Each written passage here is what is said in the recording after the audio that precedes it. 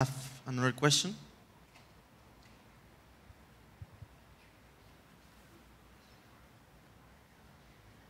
I guess no. It was either incomprehensible or very clear.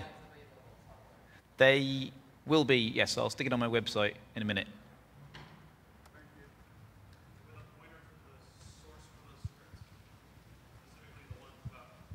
Yeah, so there should have been a link in there somewhere. You mean the scripts for doing the bootstrap analysis stuff? I would hope there was one in there somewhere.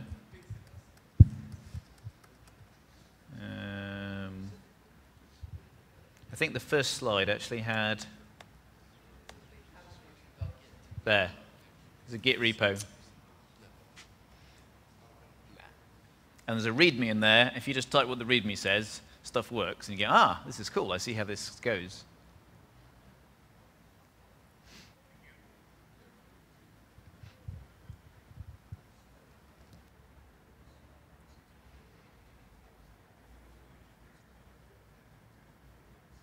So, is anyone who can't write that down got it? Good.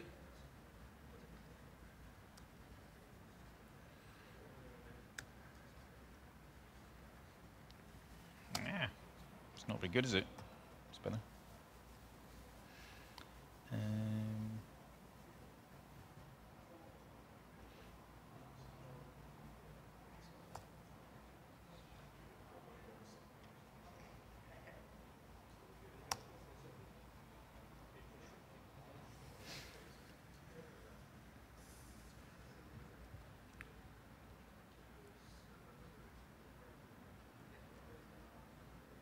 So, it seems pointless waiting for 15 minutes for the next thingy to start, so I guess we have part 2, which probably needs a gobby session.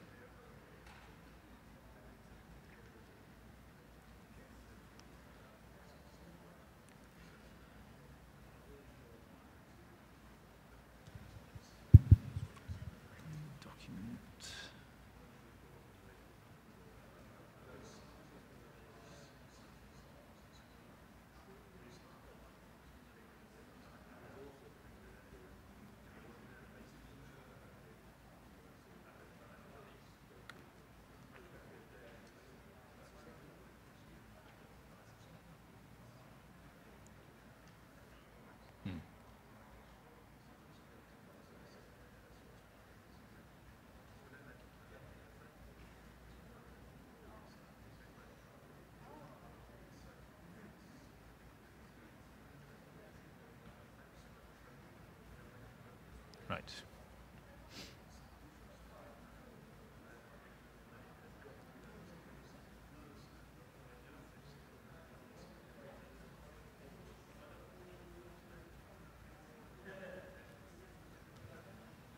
How do I change the name of a gobby document? Wookey. And IRC, people is asking if there is a kind of guide for test your package cross-building. A guide. So there's a link on the last page of the PDF, which has basically the place.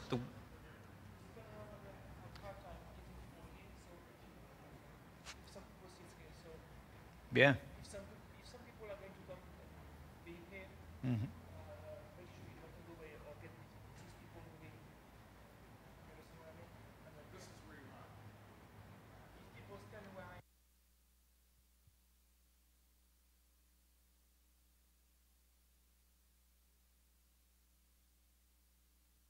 Yes, if you want to find out about the cross-building stuff, that URL is what I think of as the top of the document tree.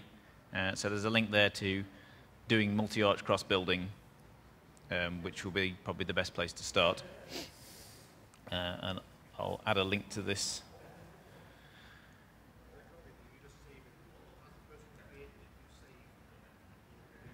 So, right, okay, so I just give it a name. So this will be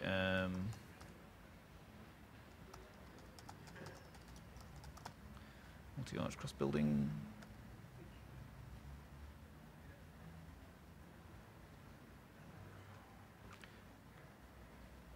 Still says new document.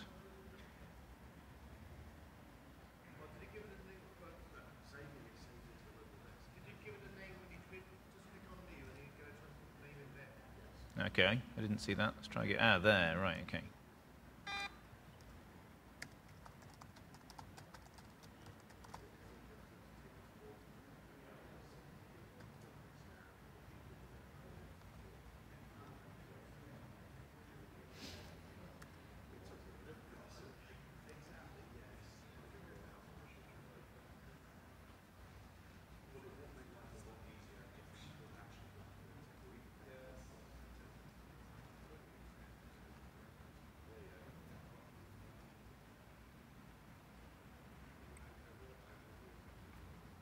Okay. You are? Okay, Yes. right. You want some water? That would be useful, actually, yeah. Should I bring you one? Yeah, please.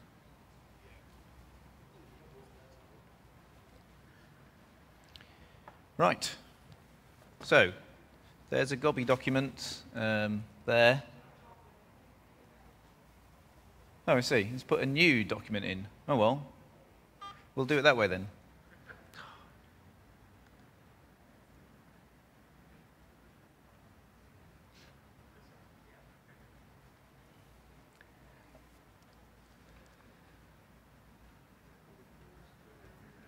So it's very difficult running a BOF in a room like this. It doesn't really work. Come closer, come closer.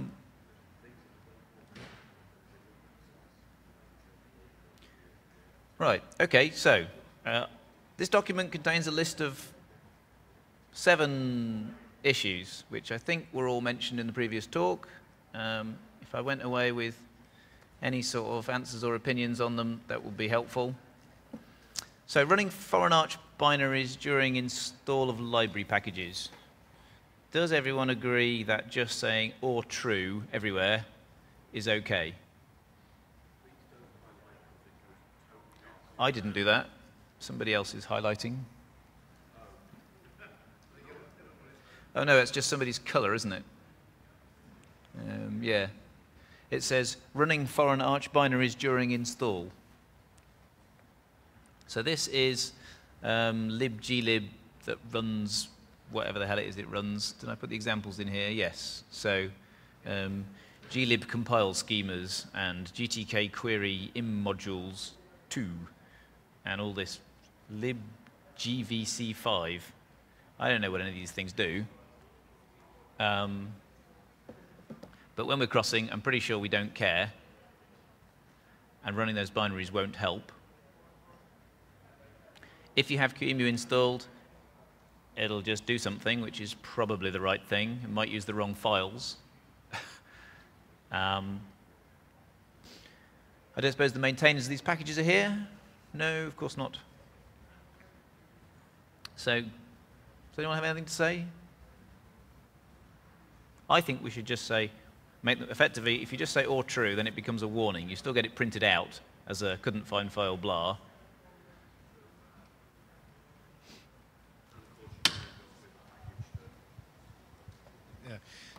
The only problems we had when we were trying to do this with MDebian and Crush was that sometimes some of these packages will put a dummy file or they'll put a placeholder in the way, and then when you're trying to install the package you just cross-built, it won't overwrite it.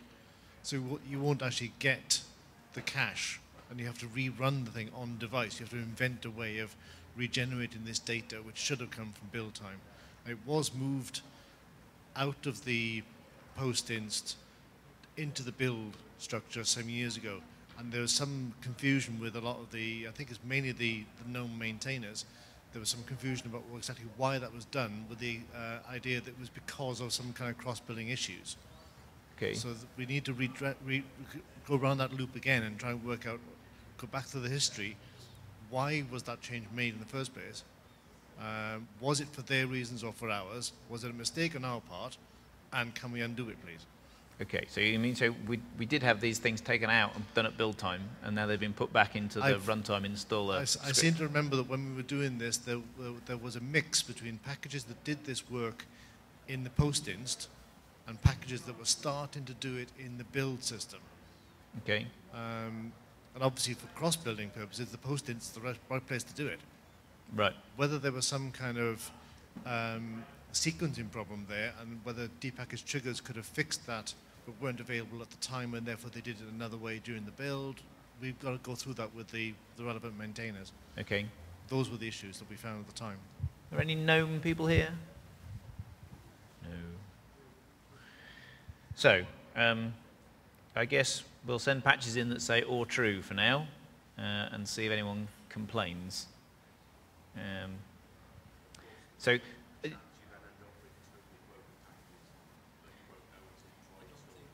yes. So I mean, you could be a bit cleverer than or true, which is what this. So you could check whether you are cross-installing. And now I don't think the post-int is going to have deb-build-arch available unless it runs depackage architecture to get it. And I'm not sure the post-ints can rely on depackage architecture being present. Can it, Steve? Sorry? Oh, because it'll still run the wrong version. Of course, in the post-inst, you're not going to have any clue as to what architecture you were built on, which is what matters here.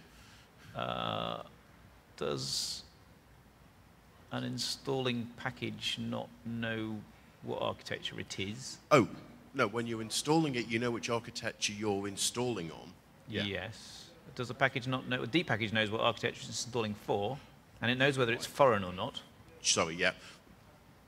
I'm looking at the other way. So yeah, I'm sure. So we can always run depackage -- print architecture, and we'll get to know what native is.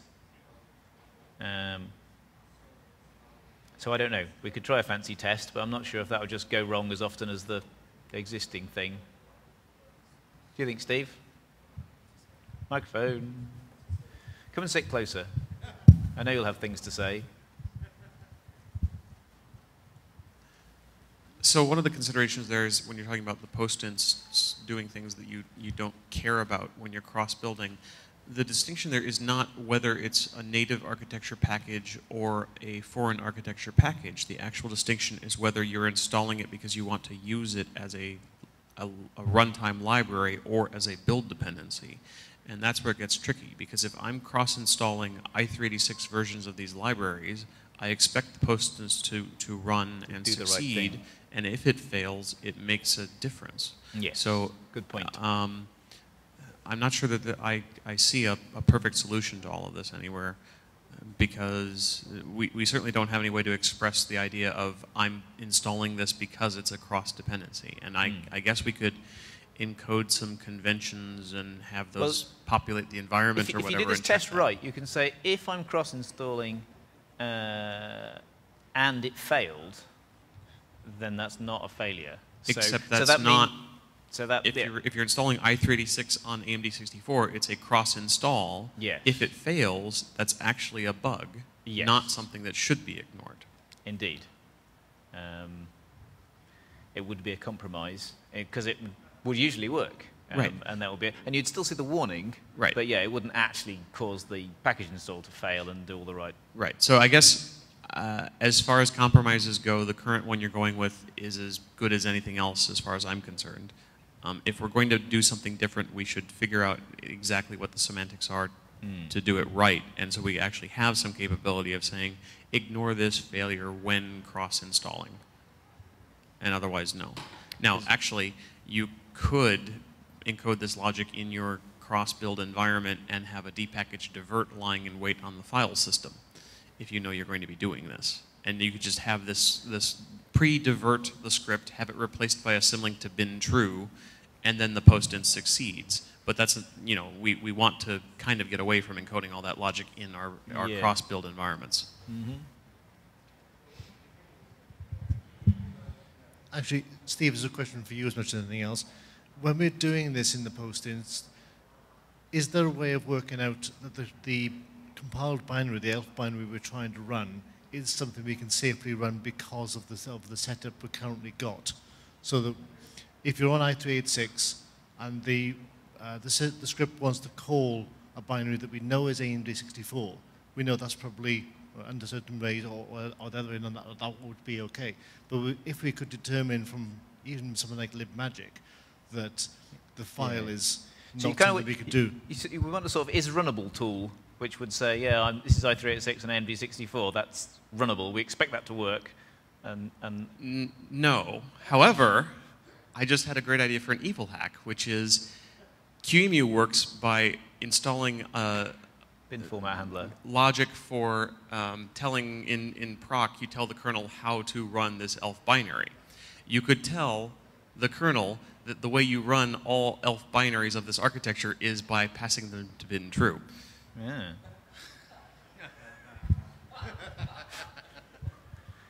Can we temporarily install a bin format handler and then take it away again? I guess. Right? That's quite scary, isn't it? That's a little bit Scratchbox. But it's not completely crazy. That's an interesting idea. Somebody write that down. Okay, I guess that's enough of that for now. Jar path. Should we ever need it? Is it important? Are there things... It seems to me that anything where in the build we have to take the RPath out again is just because we built it wrong in the first place, isn't it? But sometimes that's a bug. That's a fairly fundamental bug in the upstream build system. And it will be hard to fix. Yeah, repeating for the benefit of the video. Sometimes that is a pretty fundamental bug in the upstream build system, and maintainers are using chirpath-d because they can't figure out a saner way to do it in polynomial time. Okay. So it seems to me that binutils ought to be able to help with this because it knows about all the obj format foo. I don't know how hard it is to make a chirpath that would deal with foreign binaries properly using binutils multi-arch style stuff, or whether in fact just not bothering again is ever really a problem when cross-building. I guess you end up with binaries that might have RPaths in you didn't want, and that's probably bad. So if anyone wants to have a look at how difficult that is, because I mean it's just a little thing in the header, isn't it? There's a few bytes in the header. It's just that you need to know whether it's big endian or little endian and how many bytes things are encoded in order to fiddle with it. So maybe we could just make chirpath a bit smarter, and it would just need to use libbfd or something to be able to do the right thing. Is it our tool, in fact? Sorry, minor thing, Wookey. Can you increase the font size and basically make more of the pad visible? No.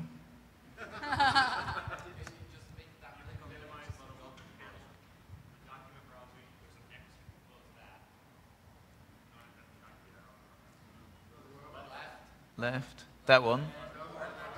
Oh, that one, right. Ah. Edit.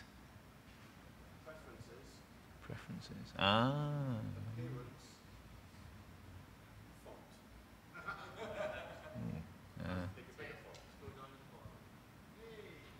Do you reckon? Is that enough? Is that adequate? Thank you. Good point. F11.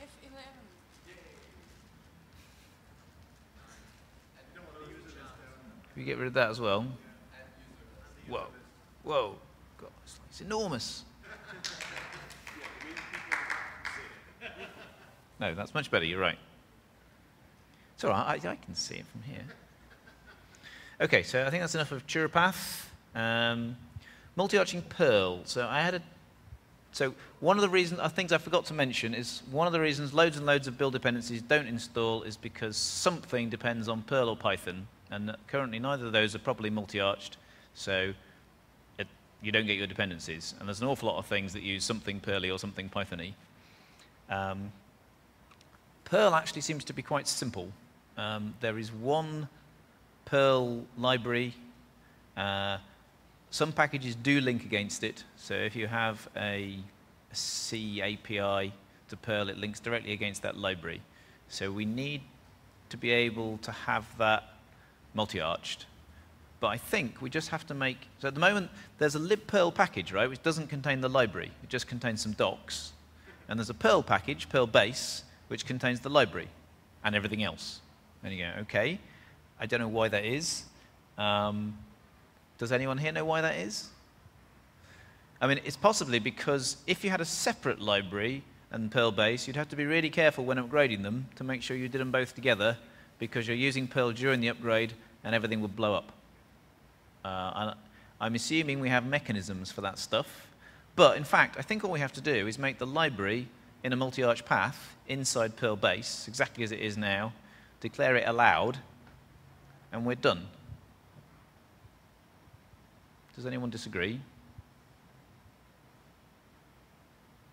that make sense to you, Steve?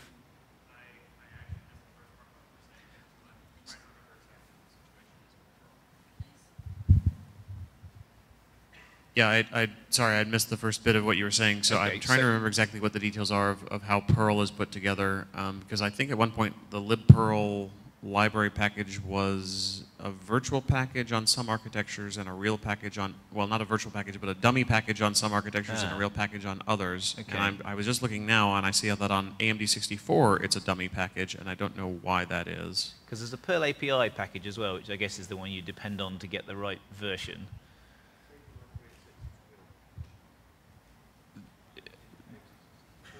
Right, so Steve McIntyre is saying that it's a real package on i386 and a dummy package on AMD 64, which I seem to remember, I remember that being the opposite, because what I remember is...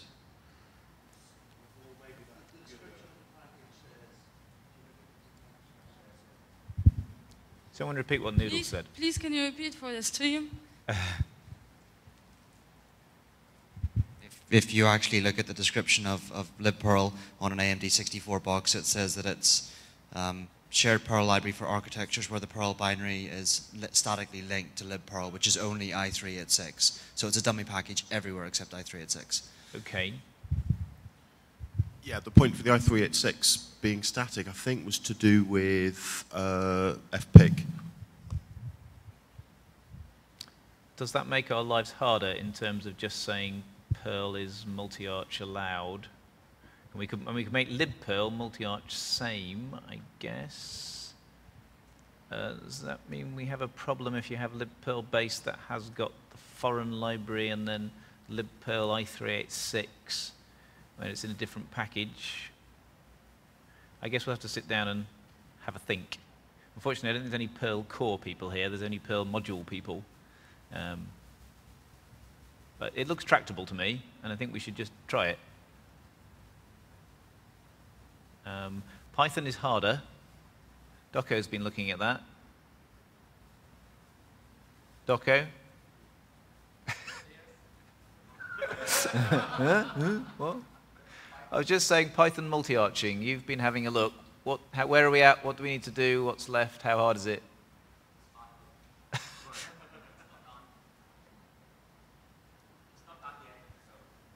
Okay, but do you know what needs doing? Or you're not sure yet? Well, the thing is that upstream is not cross-buildable at all. So you have to get cross-build support upstream first, and then you can think about... Well, making it multi-arch ready so that we can install the parts separately is technically a separate problem from can we cross-build the package itself, right? And we'd like to do both of these things. But for everything else to be installable, we just need the multi-arch stuff in the packaging. Yeah, but it needs to be done. It's being done, but it's not yet ready. Okay. Because I thought Python already cross-built. Okay. So do I just leave that to you and it'll happen one day? Do you have any idea when one day is? After DebConf, he said.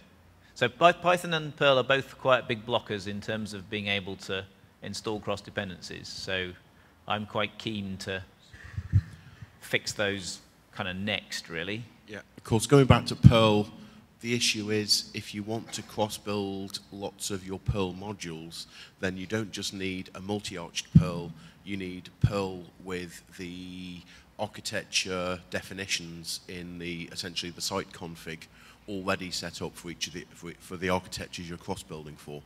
Okay, so a kind of Perl config type yeah, thing, essentially. Which the build presumably generates, and we don't currently put in a dev package? Ish. I mean, it basically defines it as you build it natively. So what we had for an initial Perl cross build was we just ended up with a config for each architecture would end up being installed. So there's a separate Perl cross-building question. So there's basically creating a config for each architecture kind of manually, and then saying, right, that's how you cross-build Perl. So don't run all the gubbins it normally runs, which it tries to do on a native machine with an SSH connection. Here's the answers, just use that. And that works. You just have to maintain it for each new architecture. But someone upstream has kind of autoconf with all the innards of Perl to make it cross-build properly, and sent it to the Perl list about 2 years ago, and was roundly ignored. Nobody said a sausage. They didn't say no, they didn't say yes, they didn't say anything. So there's a pending question of whether we should just say, do you guys want to do this so that it just works forevermore? I don't care. It's been on my to-do list for, well, as you know, for months and months to go and talk to the Perl folks about the cross-build stuff that we did have working. But that was against Perl 5.12, and the world changes totally with every Perl release. So the patch Steve's done is Patrick McDermott's been updating it for 5.14. So I think we have, without too much work, a build that will work for now. It will be nice if upstream wanted to fix this properly, but I think that being able to install everything else that depends on it part is a lot more important. Well, I guess we need both, ultimately. That's what's really holding up everything else to find out whether they even build or not. So you're saying we need the modules part. So does that mean we need a Perl-dev that contains Arch config for each? Yes, essentially. If you want to be able to cross-build any of your Perl modules, then you need that. Okay. So this comes back to a more general question of, we've got lots of things which have some kind of Arch-specific how I built myself config. Right? All those config scripts that aren't currently package config, and Perl, and Apache has its own weird crazy shit, which is even crazier.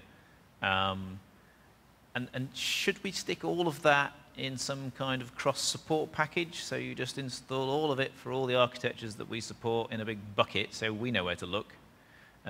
Or do we have lots of tiny packages containing cross-configs? I'm not quite sure what to do with that information. So at the moment we're collecting all the autoconf information inside dpackage cross, and maybe we should rename it to be called cross-support or something. Yeah, that sounds reasonable. A cross-support hyphen architecture or something. And then the question is, how would that collect build config from a whole pile of other packages? I mean, we could just maintain it manually, but that doesn't seem very likely to stay working for very long, does it? I guess that's what we're doing for autoconf stuff. Yeah, exactly. Somebody has to do it, so pulling it together into one central place, maybe. Okay, maybe that's not crazy talk. What else is on this list? Python, Docker is going to fix it all. Yeah, so all these config files. So most of these are nearly architecture independent until you multi-arch the package, at which point the lib path gains an architecture dependent bit, annoyingly. And the -c flags option is often architecture dependent because it says with -sse or something, which I assume depends on your arch. So yeah, I guess we either stick something in our cross-support package or try and make people use package config. Has anyone, I guess you haven't actually tried this with any upstream, saying, can we just use package config, please? I have no idea whether it's likely to be, if there's reasons they're avoiding it because they're kind of core packages and they don't want to depend on package config. No, we had some success with, I think it was Corba and Orbit when we were doing this, and we went upstream and they just said, oh, we forgot to take that out. We don't want to use it anymore. How do we use package config instead, please? Okay, so a lot of this is probably just old and nobody's seen a need to change it. Okay. So TCL is a bit different from the others because the script lives in user lib version TCL rather than user bin. So I don't know whether we can just multi-arch the script and have the version for that architecture. So that's the other thing you could do with these, is you could install each one and use a lib arch foo instead, and then just keep them exactly as they are and make sure the build can find them. Right. I mean, a lot of the problems with trying to get rid of any of these per library config scripts that are running around right now is not so much persuading upstream that they should use package config instead.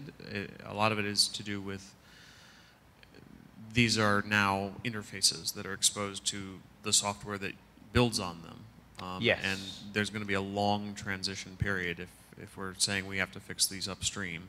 Now, the idea of moving the tools into an architecture qualified path and just using a path setting in the build is one possibility. That's a transition we could do relatively quickly just within Debian. Because you just have to poke the related set of packages to export the right path in the environment. So yes, you mean anything that builds against one of these libraries generally uses config -- C flags to make sure it's built with the same C flags. Yeah, I haven't got statistics on just how many uses there are of these things.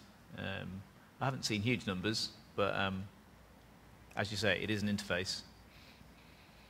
Okay.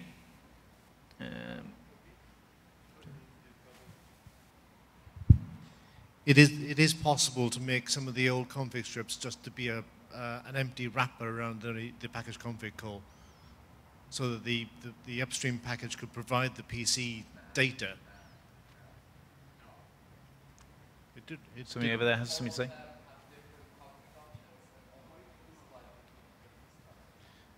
Mike over there. Yeah, you can work around some of those.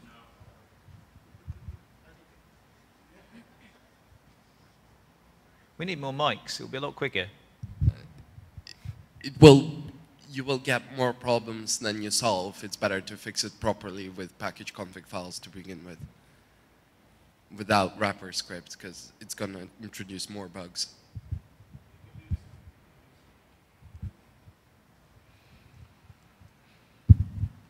The main problem with trying to turn the script into a wrapper script around package config, and the reason I haven't actually gone out and done this, for instance, for free type, which I maintain, is that you don't get the triplet logic.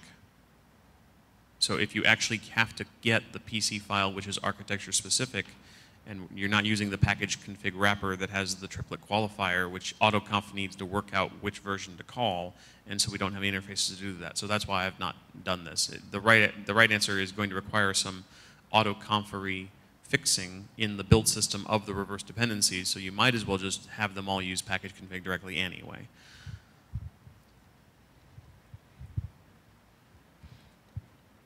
Okay. Right, what else have we got here? Oh yeah, so package config, so triplet foo. So I think this general concept is useful, to call anything architecture specific as triplet thing, which we can probably do in quite a lot of places. AutoConf already understands that, so it's convenient to use that mechanism. We've done it for package config and it works. So there's package config cross wrapper is one file, and all it does is sets the path according to the triplet name you called it with, and then does its normal thing, and that works fine. So you need a package for each architecture which just contains the link, which is kind of sucky. And we could just put them all in cross support and have loads of links, but the problem is that then we have the link with no package config behind it, maybe. And I don't know whether, if AutoConf checks that it's working, I guess that won't matter. It's kind of nice if we could just ship the whole caboodle rather than have hundreds of tiny packages containing links for not just package config, but a whole lot of other things as well, potentially. I mean, at the moment, the dpackage cross config files, it does just lump everything onto your system. So you install depackage cross, and suddenly your system knows how, what the endianness is of Spark 32 and all this kind of crazy stuff that goes on. It just lands in one big place. And that's not a problem for AutoConf because of the way those files get used. But it does mean that we've already got a mechanism to split those out into individual binary packages, and then you've got packages that aren't just symlinks, they have got useful data in them. I see what you mean. I mean, if we split if you split them there, then you've got somewhere split it up into per architecture cross support packages. It's too small to put on its own. Yeah, maybe that would make more sense. So at the moment there is a package config cross package which generates 13 tiny packages. That's what Ubuntu's done. That actually comes out of the toolchain base foo package.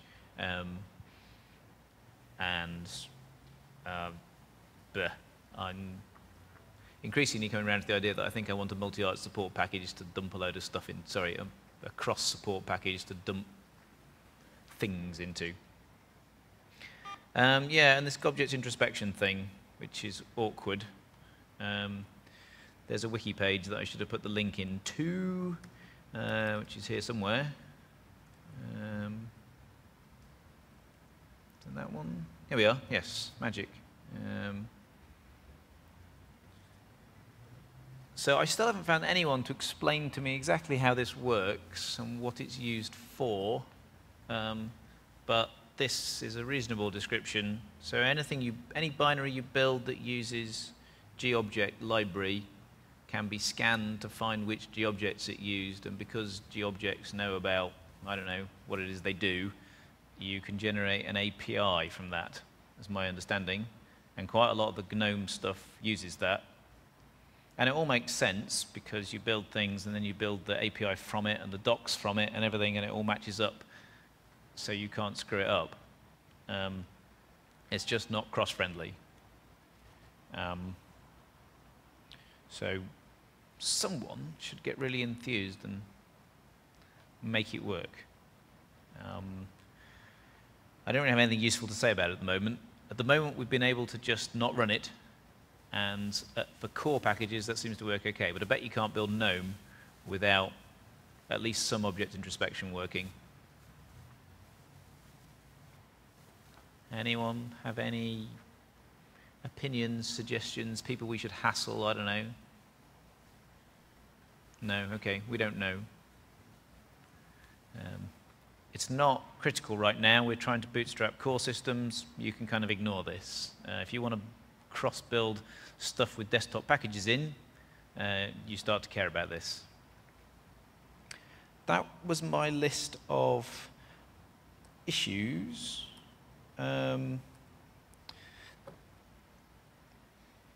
the QEMU problem, I suppose.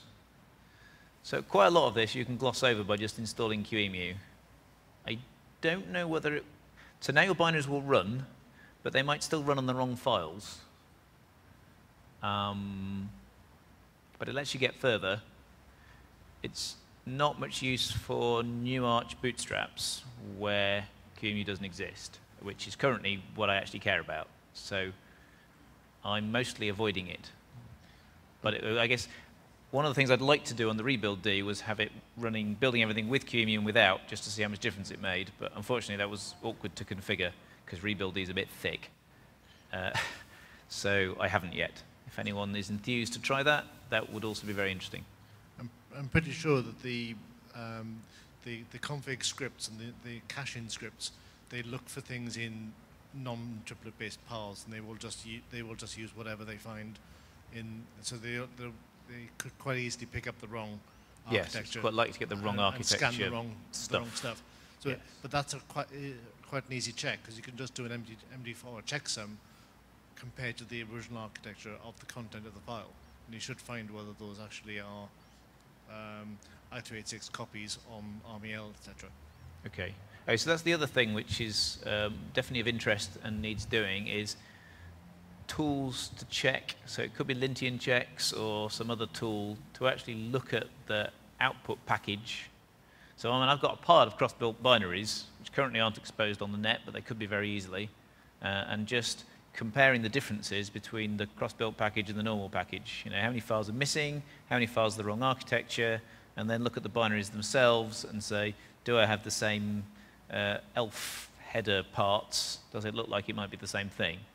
I think if we had those QA tests, we'd be a lot more convinced that what we were building was actually useful. I haven't done any work at all on that. I'd love somebody to, if we could just knock up a few tests, it would be really useful, and then we could start running them. So that will be fun to play with this week, maybe. Does anyone have anything else they've thought of, noticed? I guess I could show you the web page bit, just because it's quite pretty. That one, I don't know, that one. No. There's a lot of these.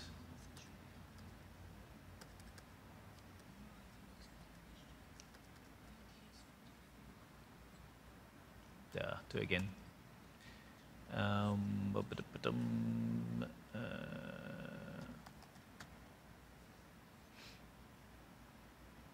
So yes, this is the output you get for, that's unstable. Lots of packages, what architecture it built for and when, and what went wrong. So as you can see, we have a lot of build depth fails, especially here, and you can just click on the log to see what BAFed. If your window was the right size, you'd be able to actually see it. Let's try that. Here we are. So generally, right down the bottom, it says, depends on bin utils, but it's not going to be installed. Sounds like something that ought to be working, doesn't it? I don't know what went wrong there. So this is it's now very easy to see whether your package cross-builds or not. Go and check. If it doesn't, see if you can help. In the case where it's a build dependency problem, there's not much you as the package manager can do. But if it started the build and failed, then you can fix that. And we love more people to be doing this, because whilst it trundles along, it's quite slow. Is there any way you can parse those logs and actually get a listing of the ones that are being blamed for being uninstallable? Yes, there's all sorts of things you could do with that log pile and generate much more exciting web page. So I mean, my error messages on the end are a bit low tech at the moment. So I've got some nice awk scripts which suck out some things it recognizes. You know, unable to determine build status, probably failed. That usually means something like didn't actually download any sources, it hardly started. But a lot of the time you've got failed build depths, unmet dependencies, but it doesn't list here which packages it was, and a bit more greppage could work that out. So it started off as some awk, and this page is actually now generated by a Perl script, which isn't quite as disgusting. And in fact, that the greppage should just go into the Perl script and be one thing. So yeah, that's in the Xbuilder package. If you wish to download it and make it less crap, that would be great, especially because you can write Perl. So yeah, we could also, what would actually be nice was historical statistics, so that you can find out the state of the last time things were built. So at the moment, if there's a successful build, it goes into rep repro, and it never tries again. So we don't get to find out if, in fact, we broke it later at the moment. But that's like Debian, you know, as long as we built it once, that counts. Until there's a new version of the source, and then we check we can still build that. So yeah, it would be nice if we had, you know, today this many packages built, and yesterday this many, and last week, just so we could see whether we were going up, down, So yeah, there's a lot of statistics we could do. Ideally, I thought if I used the build D infrastructure, then we could use the PG status stuff that we use for the existing build D thing, and that would be great. But that is dependent on the build D database format. It's quite closely tied to it. So unless you're actually using our crazy build D stuff, you can't use PG status, which is annoying. So because I picked a much simpler build D, I had to write my own crappy interface. So yeah, plenty of room for improvement there. Well, I think you're probably all bored now, so we should stop unless anyone has anything else to ask about? Okay. We're done. Thank you very much. You have still 10 minutes if you want. Sorry? 10 minutes you have. Yeah, I know, but we're finished. It's like, there's no Go point. on. There's no point sitting here unless anyone actually has pressing issues to deal with. We can all go and drink coffee.